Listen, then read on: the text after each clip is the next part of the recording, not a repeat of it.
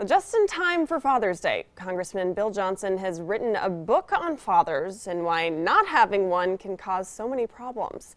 It's called Raising Fathers and examines why so many kids grow up in single-parent homes.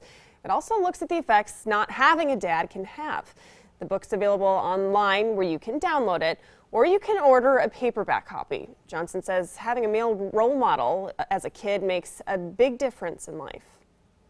Situations where a single mom or a set of grandparents are trying to raise a child in a fatherless home, and they could certainly use a male role model's influence in their lives. Thank God.